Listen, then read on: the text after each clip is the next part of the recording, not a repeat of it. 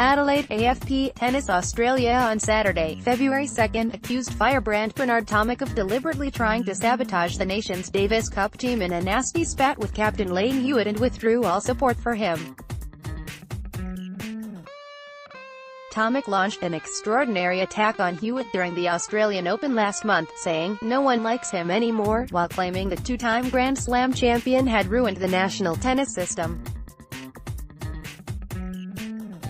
He also alleged that there were deep divisions in the Australian men's game. Hewitt responded by washing his hands of the player, alleging he had been blackmailed and physically threatened by the combustible 26-year-old. Tomic's father John then said he planned legal action against Hewitt over an incident he claimed occurred in 2010 when his son was a Davis Cup debutant. Tennis Australia chief Craig Tiley said he was deeply disappointed with the ongoing disrespect from Bernard and his father. Lleyton is right to say Bernard will not be considered for Davis Cup. Bernard does not meet the standards of behavior and commitment to himself, the team or the sport, said Tiley.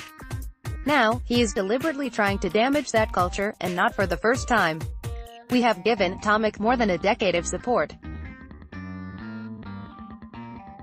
Ultimately, we have to draw a line when the behavior does not warrant the support. John Tomic claimed the incident in 2010 left his son traumatized. He alleged that Hewitt came to his son's hotel room during an Australian tie against Chinese Taipei in March 2010 and pressured him to reveal who from Tennis Australia was telling him what to say publicly. Hewitt, who was not playing after hip surgery then, had at the time been highly critical of Ta during a period of turmoil for the sport's governing body. Tiley said it was the first he had heard about it.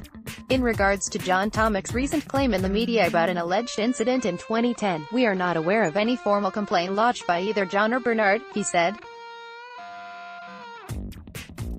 Both Bernard and John have enjoyed a lot of support since in many areas of their lives, including a long and sustained period of personal commitment and wholehearted effort from Lleyton Hewitt as Davis Cup captain. Tomic, who rose to a career high of 17 at his peak, has not played Davis Cup since 2016 and claims Hewitt doesn't put the players first.